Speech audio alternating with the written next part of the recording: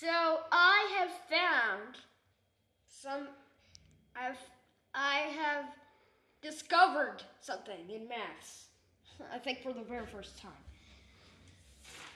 It's related to perfect numbers. It's over here. And here it is. Here it is. There are no odd perfect numbers. So odd in like not even. All the perfect numbers are even, right? Yeah, all perfect numbers are even. I'm going to show you why. How can you find the factors of a perfect number? Normally what you do? You start at 1, and then you keep doubling. So...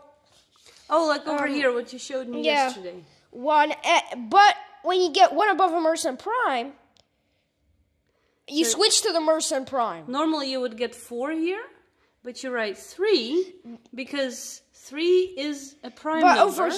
But over here, no, Mersenne Prime. Mersenne Prime number. What is a Mersenne Prime number? It's 2 to the n minus 1, where that's a prime number. So that's like 2 to the second minus 1 is 3. Or better known as 2 squared minus 1. So okay. And but over here we skip the Mersenne Prime that we already had. So, yeah.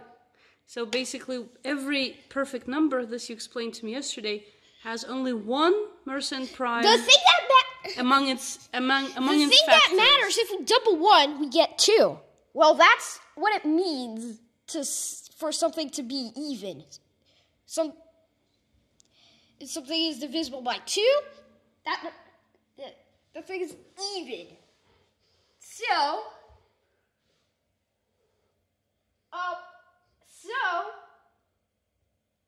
you're always going to end up with an even perfect number, no matter what perfect number you have. Which, in your eyes, proves why there are no odd perfect numbers. Yeah. Thank you.